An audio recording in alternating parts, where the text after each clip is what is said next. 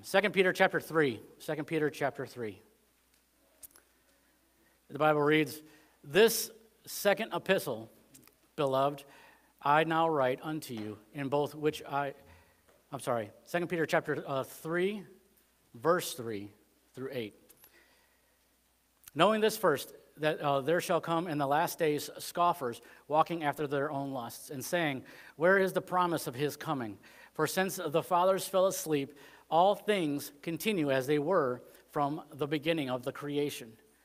For this they willingly are ignorant of, that by the word of God the heavens were of old, and the earth standing out of the water and in the water, whereby the world that then was, being overflowed with water, perished. But the heavens and the earth, which are now by the same word, are kept in store, reserved unto fire against the day of judgment and perdition of ungodly men. But, beloved, be not ignorant of this one thing, that one day is with the Lord as 1,000 years, and 1,000 years as one day." Let's pray. Heavenly Father, I thank you, Lord, for your word this morning. Lord, I pray as we look into your word about your second coming, Lord, I ask, Lord, that we would be attentive, that we would listen. Lord, I pray that we would, Lord, that our hearts would be open to receive what you would have for us. Lord, I pray that you would fill me with your spirit. Lord God, that I would preach your truth. Lord, that it would be as a fire shut up in my bones. In Jesus' name, amen. This morning, like I said, I want to talk to you for a few moments about the second coming of Christ. I know that over the past month and a half, I have not preached, and this is the first time in, probably about 6 weeks that I've preached. And so Doug wanted to know whether or not we would be out before 2 o'clock. We'll see. So this morning, like I said, I want to talk to you about the second coming of Christ. In this, Peter speaks of God's time. God's time is always on time, right? For us, we can sit there and say, you know what, God, you're taking too long to do things. But God's time is not our time. He's always on time. In verse 8, we see time as God sees it. The second coming of Christ will be in two parts. This is the part that often confused me because for a while I was going, okay, is Jesus coming back a second time and a third time? He is not. He's coming back a second time.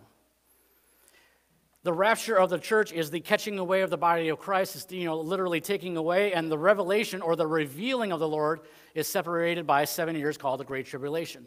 So that is when Jesus comes back. The second coming, literally, is when he steps, his foot on the Mount of Olives, and that is at the revealing, at the end of the 7-year tribulation.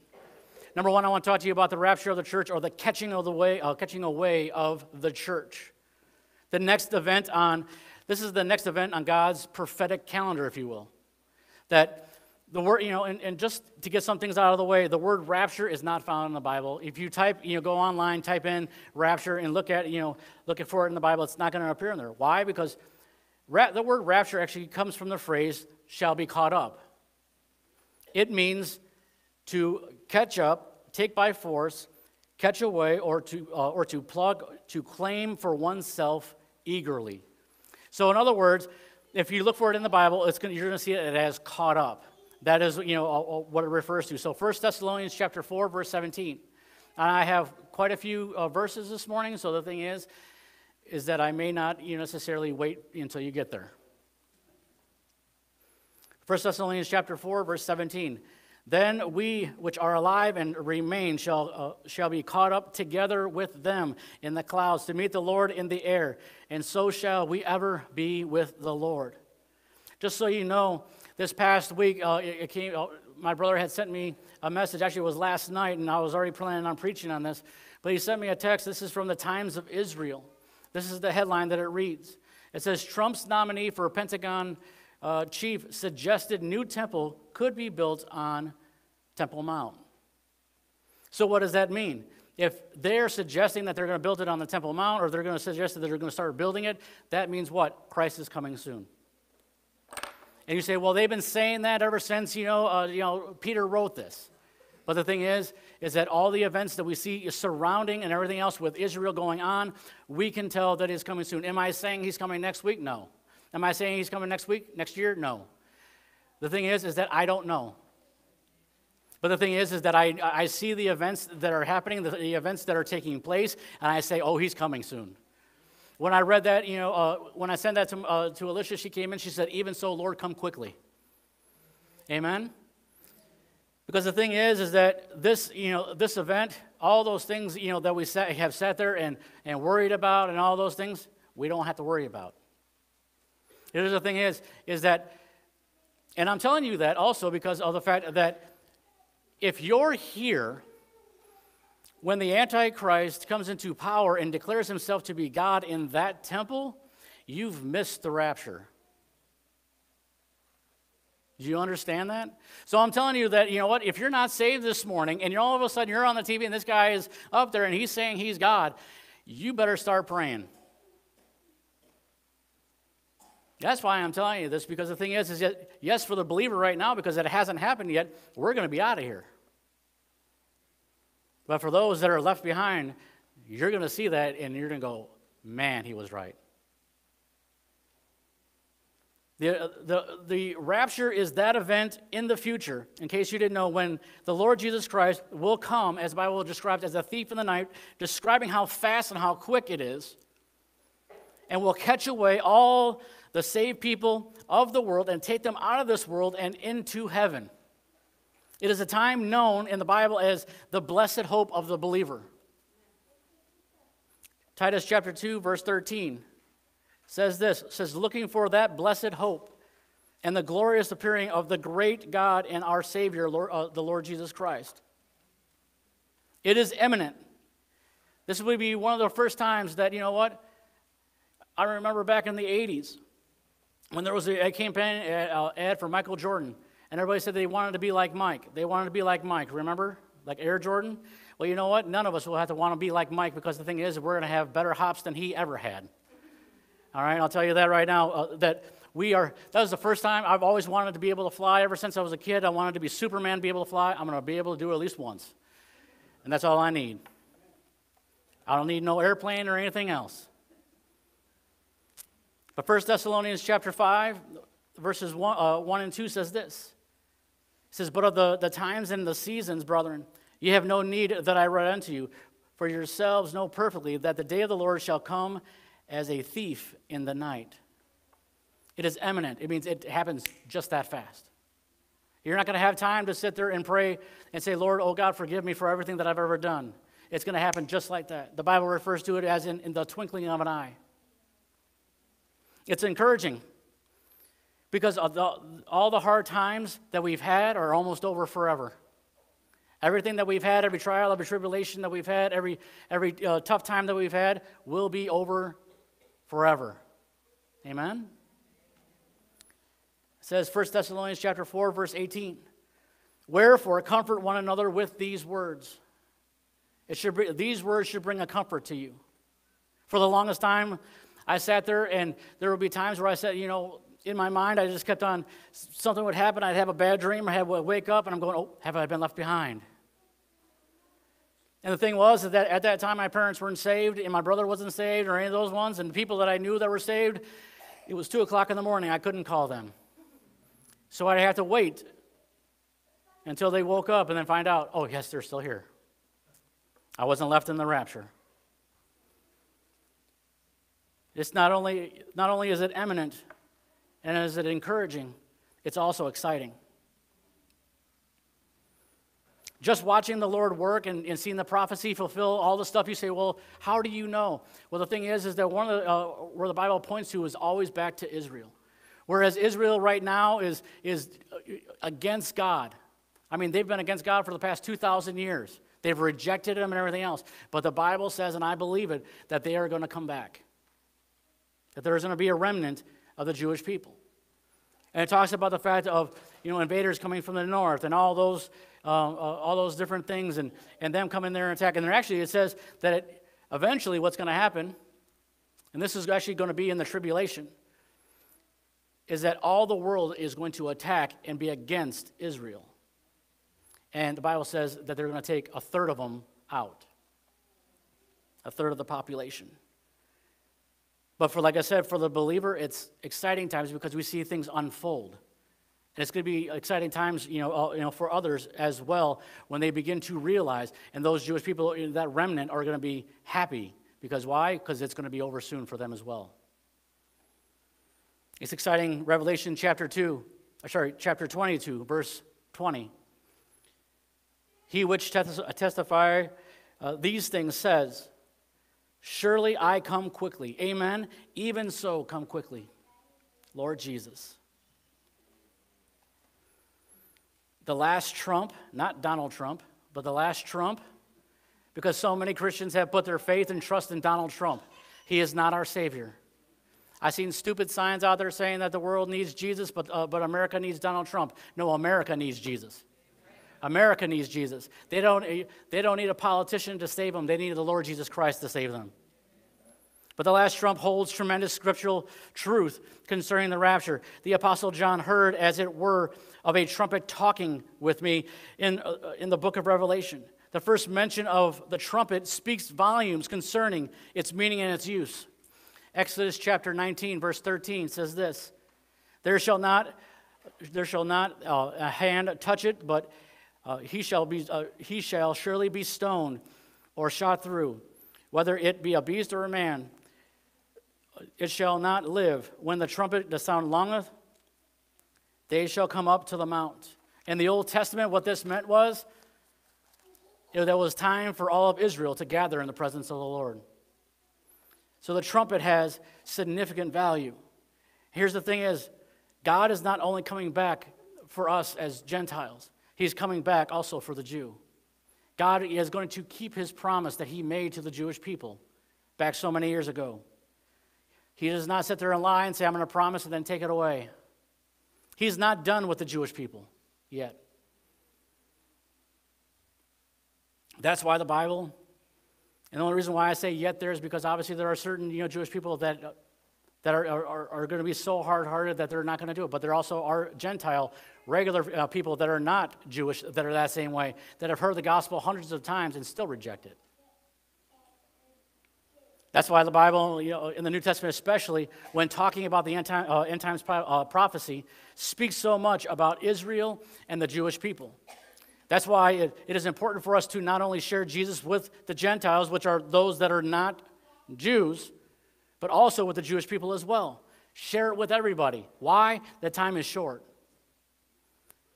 But let's get back into the fact of the trumps in the Bible, the trumpets. In the Roman days, when a Roman legion moved, there would be 3 blasts from the trumpets. The first trump would tell the troops to take down their tents and prepare to move. The second trump would alert them to fall in and line up. The last trump would be the signal to move out. We are leaving, as the Bible says, at the last trump. We are moving out. The rapture will be fulfilled will be a fulfillment according to his promises.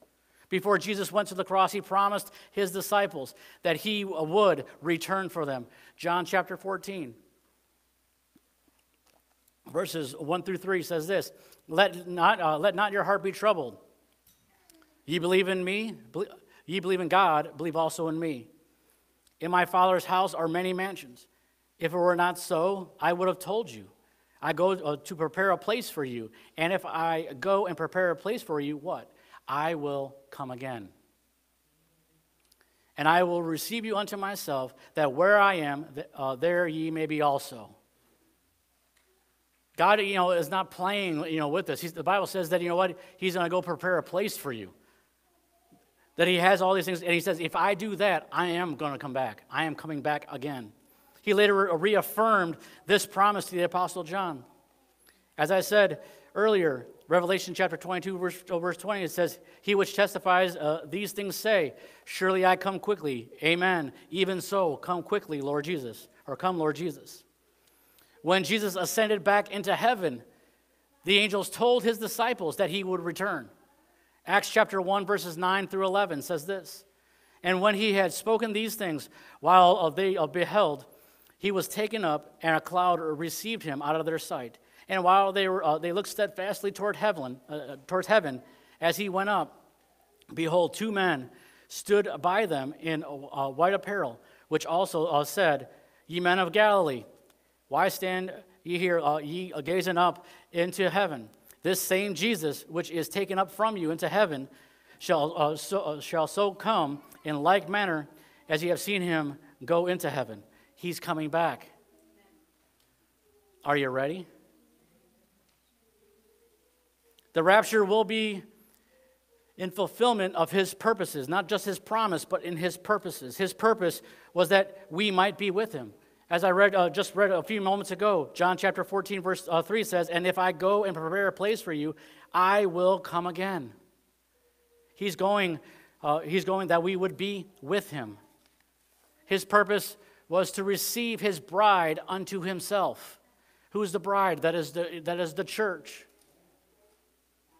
Ephesians chapter 5, verse 25 through 27 says this, "Husbands, love your wives, even as Christ also loved the church and gave himself for it, that he might sanctify and cleanse it with the washing of water by the word, that he might present himself a glorious church, not having spot or wrinkle or any such thing, but that it should be holy and without blemish." Let's talk for a moment about the procedure of the rapture. 1 Thessalonians chapter 4, verse 16 and 17. "For the Lord himself shall descend from heaven with a shout, with the voice of an archangel, with the trump of God, and the dead in Christ shall rise first.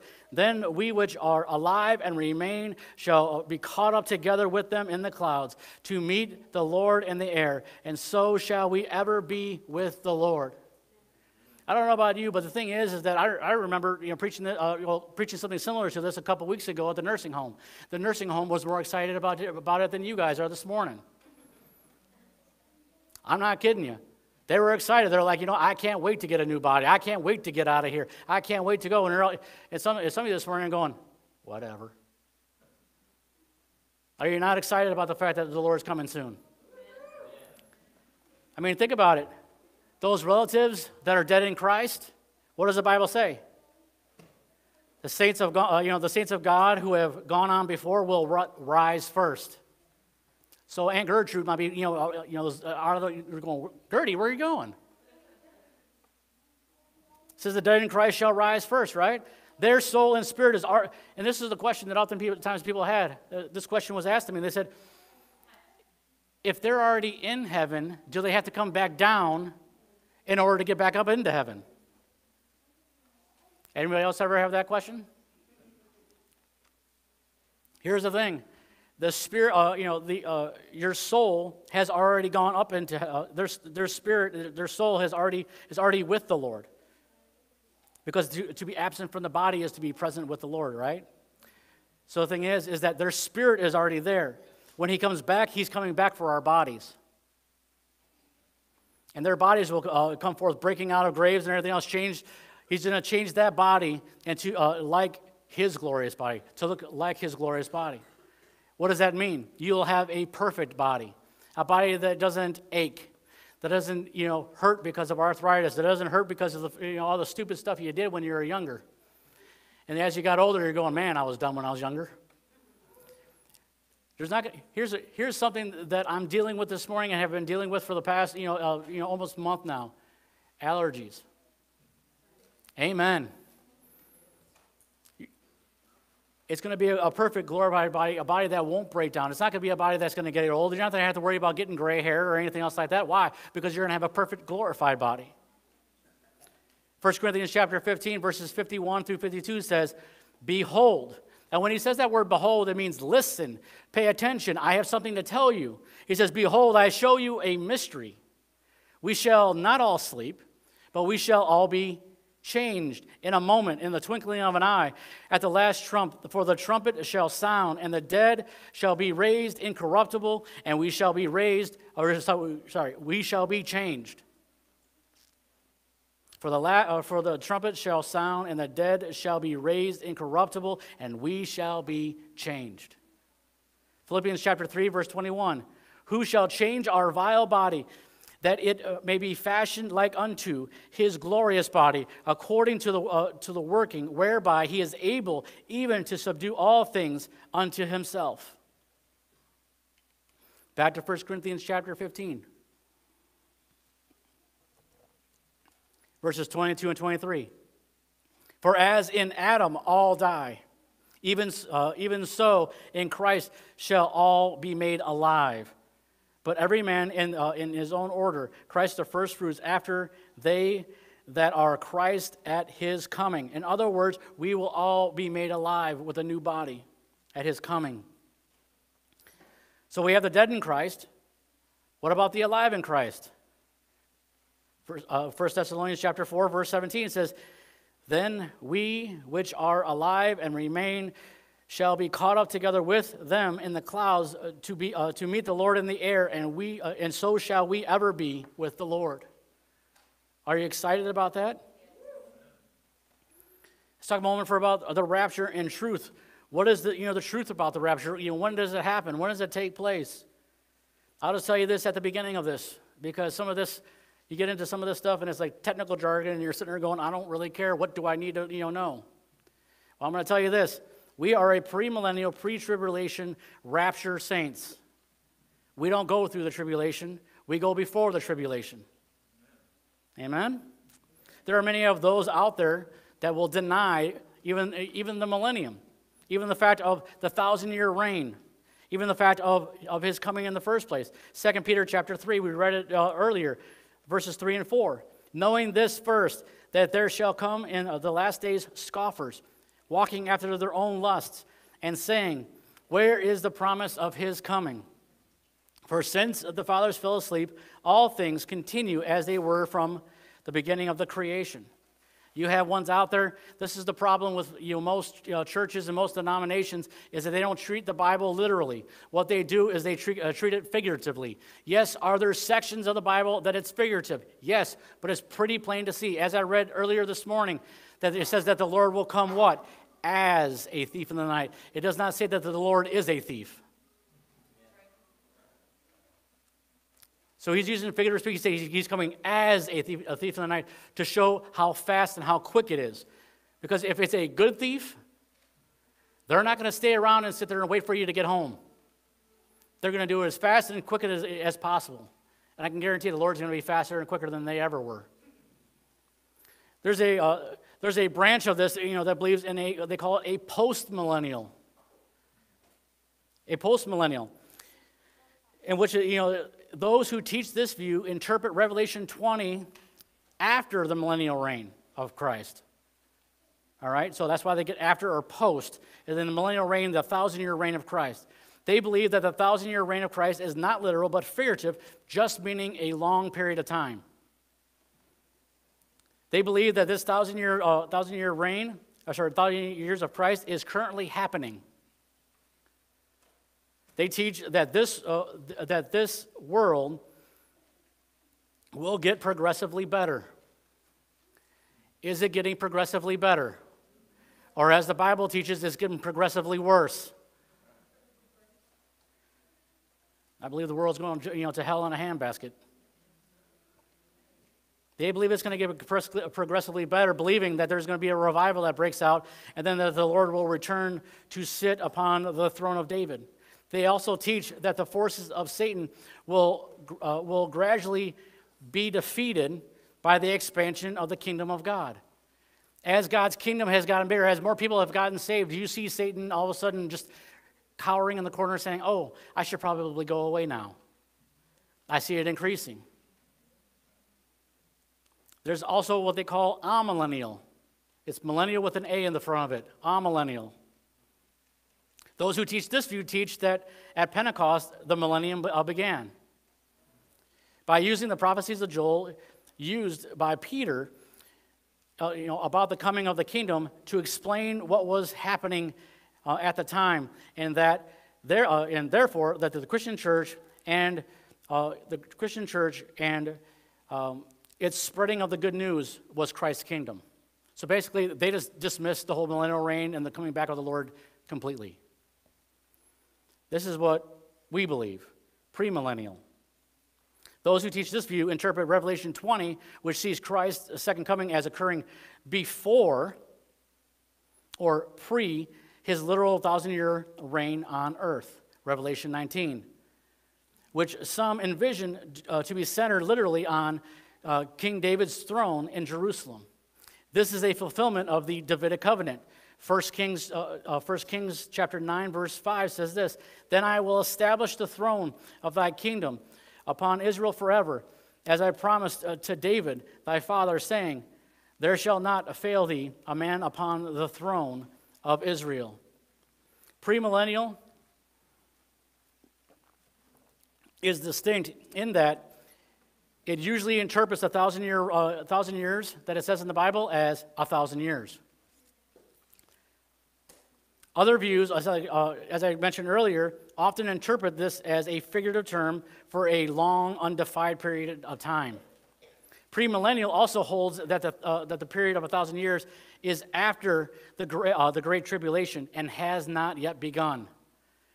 As some of those ones have said, at the day of Pentecost, that's when the 1,000 years came. But remember, it's figurative, so that's why we're about 1,000 years behind it.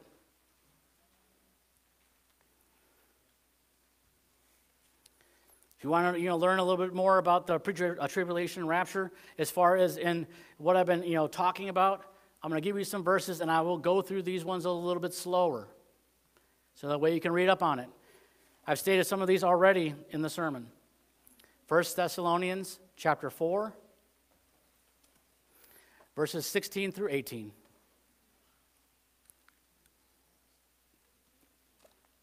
I'm sorry, I'm taking medication for my allergies. And instead of being really, really congested, I'm really, really dry.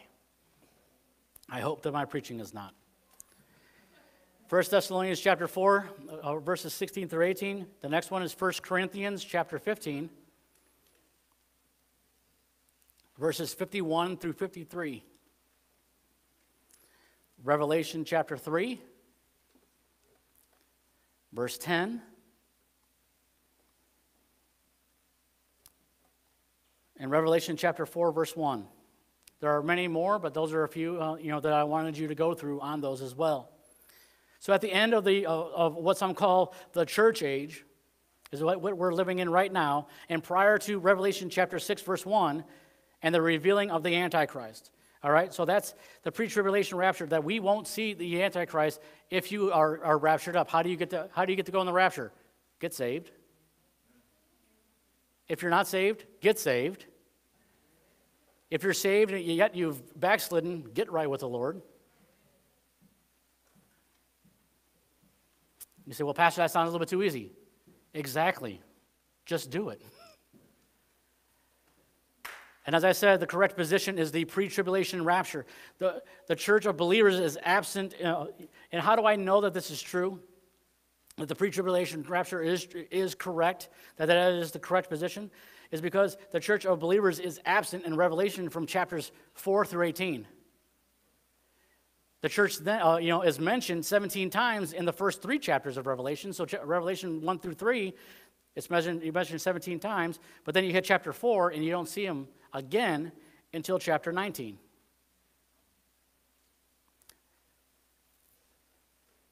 Here's the thing. John sees, after John is taken up into heaven in Revelation chapter 4, and he's a member of the church, he's called up into heaven. And at the beginning of chapter 4, he looks down on the events of the tribulation, and the church is not mentioned or seen again, like I said, until chapter 19. When the church returns to earth as the bridegroom at his glorious appearing. Why? Why do you think that all of a sudden from chapter 4 to verse 18, the church is not there, but then it shows up in chapter 19? I think the answer is pretty obvious, is because the fact is that the church isn't there during the tribulation.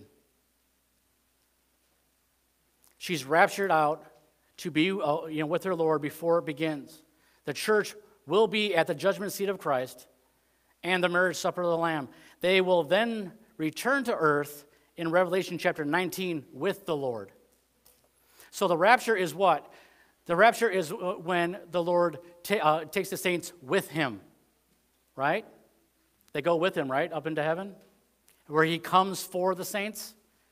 And the revealing, or the revelation when he actually does the second coming, is when he returns with the saints back to earth.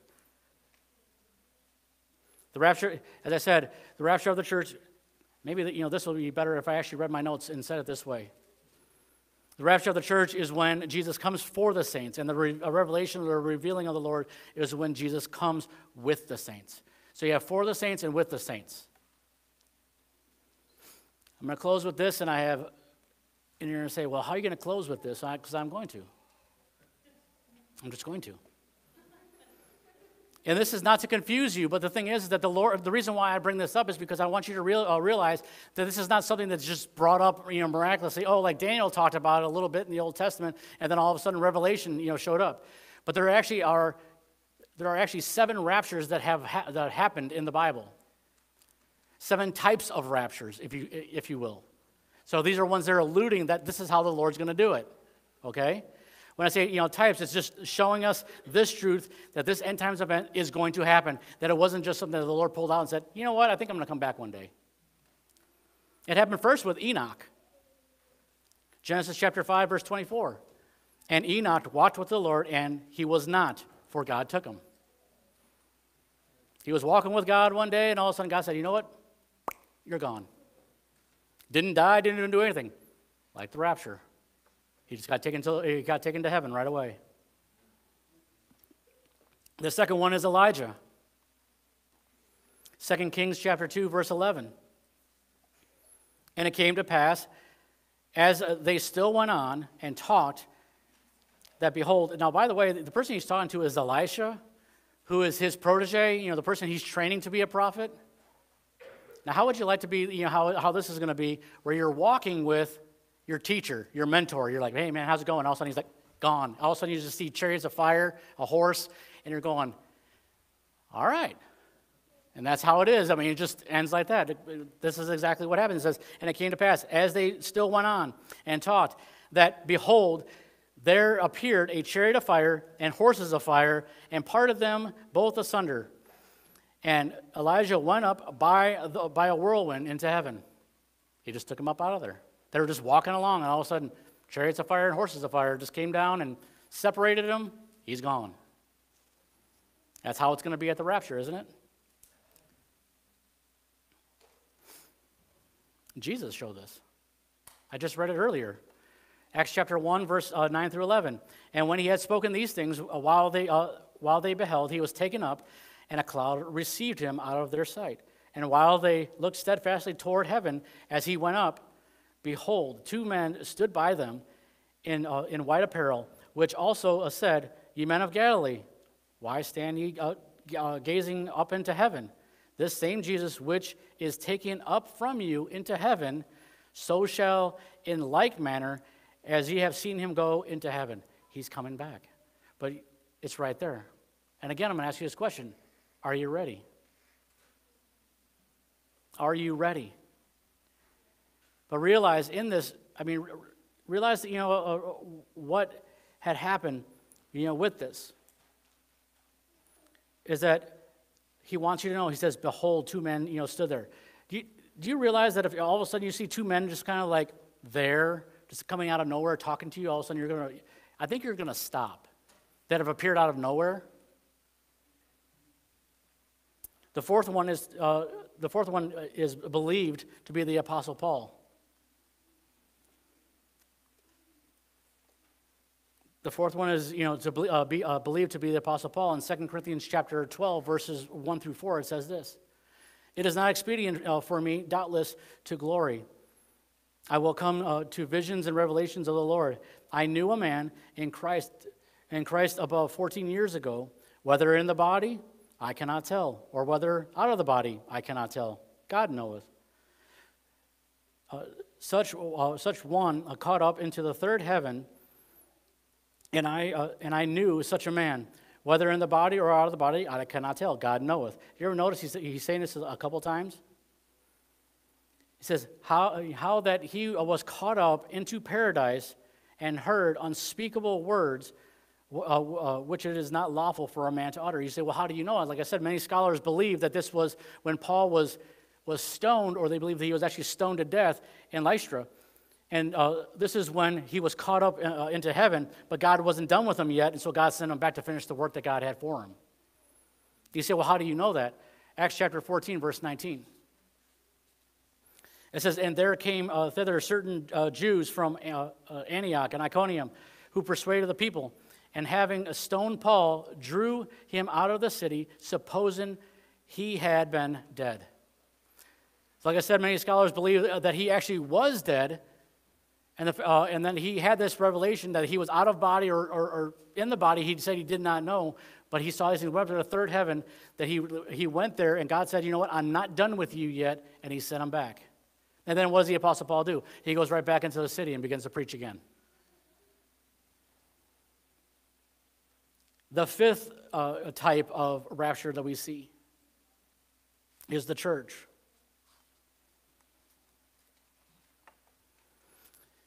First Thessalonians, you're probably going to get tired of me hearing this verse this morning, but I'm going to read it again. I don't get tired of hearing it. First Thessalonians chapter 4, verses 15 through 17.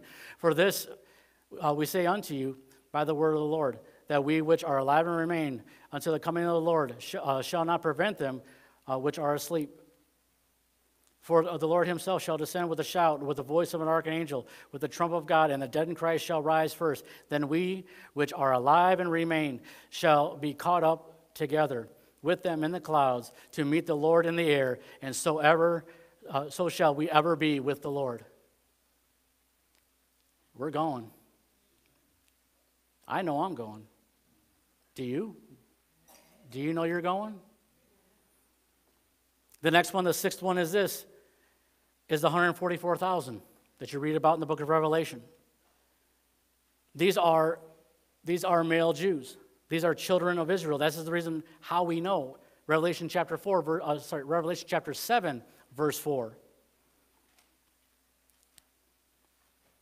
It says, and I heard the number of them which were sealed.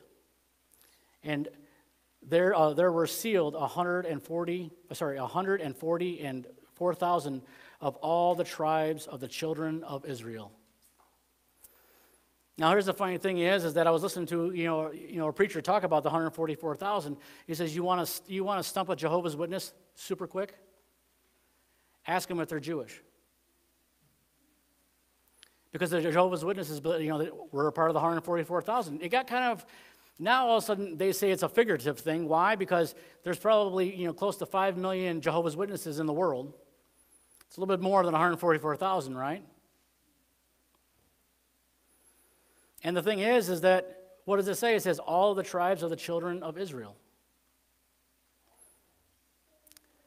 So there's going to be, 12,000 from each of the 12 tribes of Israel that God is going to take up with him, right?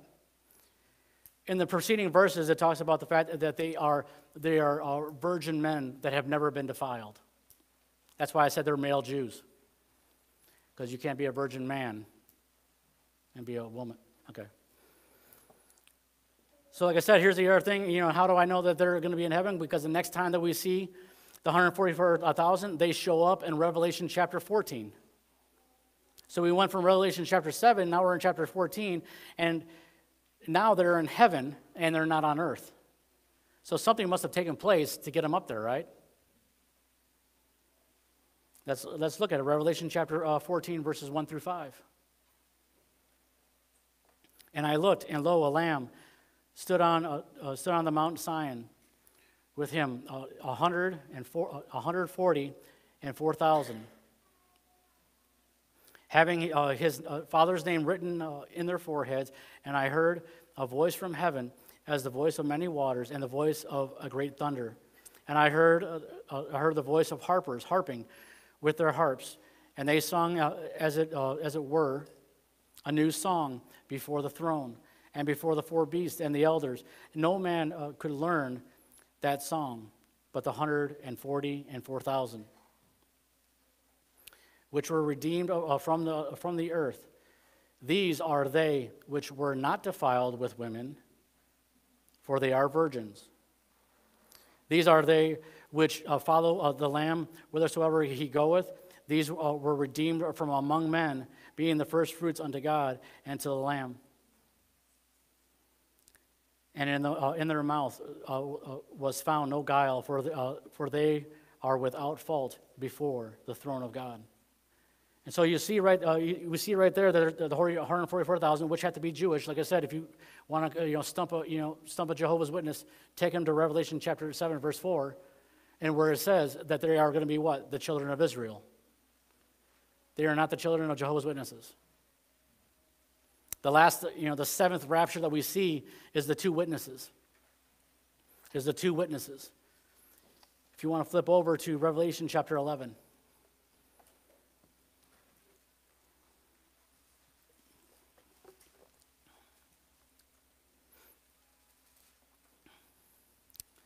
Revelation chapter 11, verses 1 through 13, it says, "And there was given me a reed like unto a rod, and the angel stood, Rise and measure the temple of God and the altar, and them that worship therein. But the court which is without the temple leave out, and measure it not, for it is given unto the Gentiles, and the holy city shall they tread underfoot 42 months. And I will give power unto my two witnesses, and they shall prophesy 1,260 days. That's 1,260 days, clothed in sackcloth. These are the two olive trees, and the two candlesticks standing before the God of the earth. And if any man will hurt them, fire proceedeth out of their mouth, and devour their enemies. And if any man will hurt them, he must in this manner be killed." Now think about that. You have two witnesses. You try to hurt them, what happens? Fire is going to come out of their mouth, and it says, and they are going to devour their enemies. I don't know about you, maybe I'm just like weird this way, but I want to see it. Not that I don't believe the word of God, I just want to see it. And it says, and if any man hurt them, he must in this manner be killed. Let's continue. Verse 6 says, "These have the power to shut heaven, that it rain not in the days of their prophecy, and have power over the waters to turn them to blood." So in this verse right here, this is where a lot of people say that it's Moses and Elijah. Why? Because Elijah was the one that shut up the heavens was able to have it to stop rain, to shut up the heavens so it wouldn't rain. And it says, and to smite the earth, have power over waters to turn them to blood, and to smite the earth with all plagues as often as they will. We know, if you've ever even seen the movie Prince of Egypt, you know this is Moses, because of the fact of the plagues and the fact of turning the water to blood and all of that as well. So verse 7, "And when they shall have finished their testimony, the beast that ascended out of the bottomless pit shall make war against them, and shall overcome them, and kill them. And their bodies shall lie in the street of the great city, which spiritually is called Sodom and Egypt, where also our Lord was crucified." If you look at verse 8 where it says Sodom and Egypt, he is referring to Israel. He is referring to Jerusalem. You say, well, how is that possible? Because for one thing, he calls it, he calls it the great city, and that's oftentimes what the Bible says. But here's the thing is, he's likening Israel to Sodom and Egypt. I'll tell you this right now. This is one of the reasons why I believe, another reason why I believe the Lord's coming soon.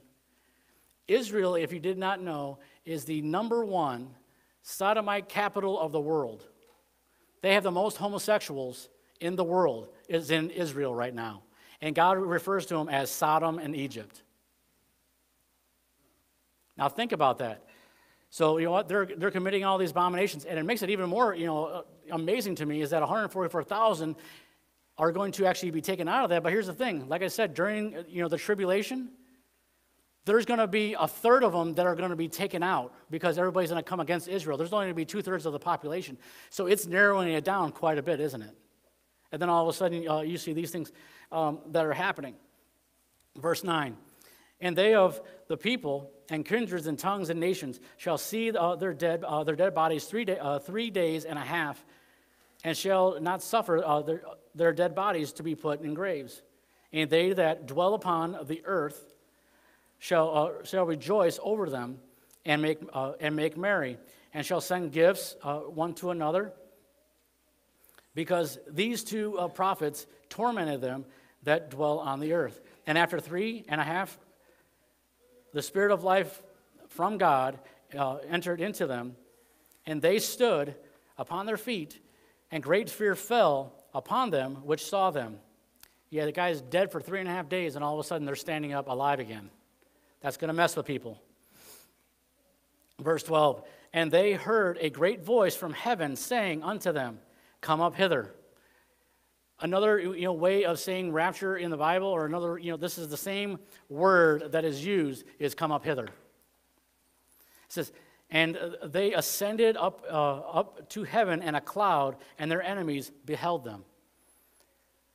So what we're seeing is the fact that not only did the beast come out of the bottomless pit to kill these men, their bodies laid there for 3.5 days. 3.5 days. Nobody messed with them. They were rejoicing that they were dead. They were happy that they were dead. All of a sudden, they come back to life after being dead for 3.5 days. I don't know about you, but I've never seen a person dead for 3.5 days come back to life. I know Jesus Christ did. This is gonna terrify a lot of people. And then what ends up happening? God takes them up into heaven. You're going to see more people just flying away. This is the other rapture. Verse 13, it says, and the same hour was there a great earthquake, and the 10th part of the city fell, and in the earthquake was slain of men 7,000, and the remnant were affrighted and gave glory to God, the God of heaven. And so that is the final one that we see, is this rapture. So out of the Bible shows us time and time again that this is an event that is going to happen. He's been showing us these types over and over and over again that it's going to happen. With Enoch, with Elijah, with Jesus, with Paul, with the church, with the 144,000, and with the 2 witnesses. We're going to see these things happening. And you say, well, you know what? I don't know what all that means to me. My one question that I've asked you throughout this entire message is, are you ready? That's why it's important. Because like I said, I believe that the Lord is coming soon with the things that, that we've seen, on the news and all those things. And I didn't go into a lot of the things that have been happening and all that kind of stuff. But like I say, the fact that you have an official saying, you know what, it's possible that we could, build a temple there on the Temple Mount. So why would that be brought up if somebody didn't want it?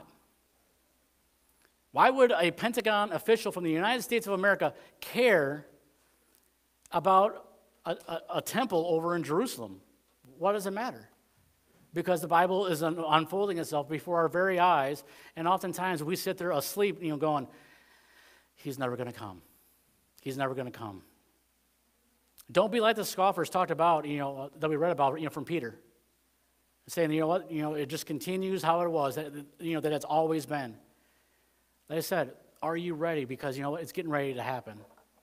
Whether that's tomorrow, today, next year, next month, next 50 years, I don't know. But you know what? You don't know even if you have tomorrow, next week, the next day, next 50 years.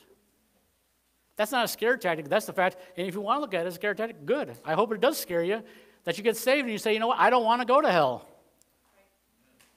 That you want to fly, I know Miss Pat, pretty much every time we go to the nursing home, she sings, I'll fly away. And I'm sitting there going, amen, I'll fly away. Because you know what? That's the blessed hope that God has given us, that we're not going to have to deal with this world. Whether I die before the rapture or I'm alive when the rapture happens, I'm still going to fly away no matter what. So don't sit there and think, well, you know what, I just don't want, I got to stay alive, or, I got to go, You're going to be, if you're saved, meaning that you believe in the Lord Jesus Christ, that you put your faith and your trust in his sacrifice, in the blood that he shed upon Calvary to take care of your sins, to remove your sins, that means that you're saved and you're on your way to heaven. If you do that, you're saved and you're flying away. Amen? So if you're saved but you're backslidden, what does that mean? That you begin to do your own thing. You say, you know what? I know, yes, I got saved. I love Jesus and everything else, but I just want to, keep doing the things that are not pleasing to the Lord, and or I haven't been working for the Lord. I haven't been doing the things that God wants me to do. But you're focused on the fact on yourself and the things of this world. There are people out there that are saved, but they're more worried about the things of this world. And it doesn't matter. But the thing is, what we need to realize is that we need to get our lives right.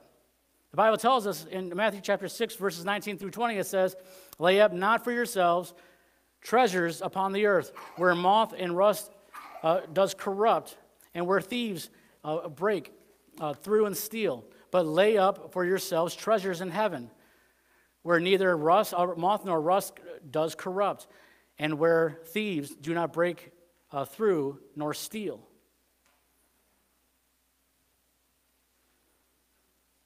The thing is that if you're saved, yes, you're on your way to heaven, but the Lord doesn't want you to just sit around doing nothing. I had a church member, about a month or two ago, give me a sticker that says, Jesus is coming, look busy. I'd like to change that sticker to say, Jesus is coming, be about the Father's business, or be busy. Don't look busy, be busy. Revelation chapter 22, verse 12 says, and behold, I come quickly, and my reward is with me, and to give every man according as his work shall be. What's God's work? You're doing, you're here at church. You're out talking to people about the Lord. You're teaching, maybe a Sunday school class, or you're doing you're doing everything that you're doing is as unto the Lord. And here's the thing is that those are rewards that we're going to get. Or you can sit back and say, you know what, I'm saved, I'm good. And you're going to get nothing on the when you get to heaven. Yes, you'll get to heaven, you'll make it. But that's it. And the Bible says that Jesus is going to be ashamed because you didn't do anything with what he gave you. God has amazing plans for you to do, but you have to sit there and say, yes, Lord, I will. I'll do it. I know it's going to be tough. I know that my hands are going to get sweaty when I do certain things. Like if I go up to a door and I knock on it. By the way, we're going to be, 3 o'clock today, knocking on doors. Knocking on the doors and talking to people about Jesus. Inviting somebody to church. Your hands are going to get sweaty. Your heart's going to pound on your chest. You're probably going to get sweatier than I am right now. But God wants us out of our comfort zones to be about our Father's business. Trying to get as many people as we possibly can saved and on their way to heaven. If you're not saved today is your day. Don't wait any longer. Don't sit there and say, I'll do it later on. I've heard people say, I'll do it when I have a family, or I'll do it when this happens, or I'll do it on my deathbed, I've heard all the excuses in the books about when they say they're going to get saved. If they see, a man standing in a temple declaring that he's God, they're going to sit there and go, oh man, I should have got saved a long time ago. 2 Corinthians chapter 6, verse 2 says this, behold, now is the accepted time. Behold, now is the day of salvation. Don't wait. Don't sit there and wait around and say, I got all the time in the world. No, you don't. Nobody knows how long they have. And so for the next few moments, I want us to begin to ask ourselves, if you need to come up front, up here, to the altar area, do that. But for the next few moments, I want you to inspect your heart. For one, like I say, are you saved? If you know you're saved, good. Are you doing what God would ask you? Are you backslidden? If you are, get right with God. If you're not saved, come up here and get saved. You will pray with you. We'll lead you to the Lord. And then the thing is that be about your Father's business. Amen? So for the next few moments, I want you to inspect your hearts, check where you're at to make sure you're ready. Because I want everyone in this room and everyone that's listening to go be with the Lord. Amen?